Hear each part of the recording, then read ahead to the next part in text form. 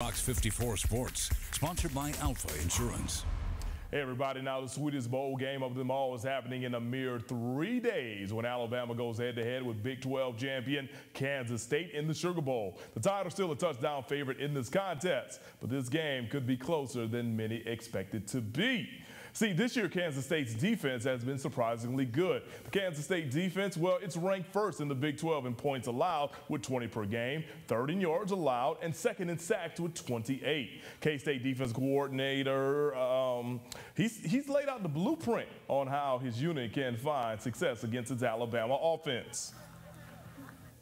We're just trying to win each series, win each play, and I think when you stack enough of those together, that's the magic. And just trying to find ways to continue to give different pictures and different looks on each snap so that we can have success on that snap. And then when you put it together 60 minutes of that, you end up with a good result. All right, on the other side of the ball is a talented Alabama offense.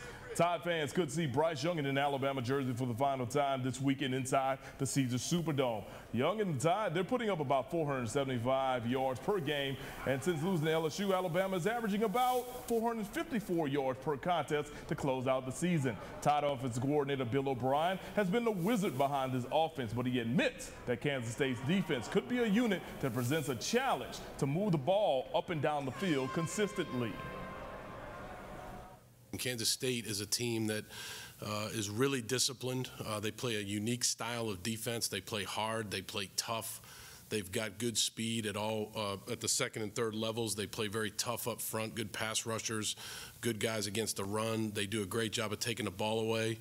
So we have a big challenge ahead of us. Our 2 weeks of practice, in Tuscaloosa and now in New Orleans have been very, very good, very productive. The guys have been great. They've been working really hard. Right, Saturday Sugar Bowl has an 11 a.m. kickoff. You can watch it live on ESPN.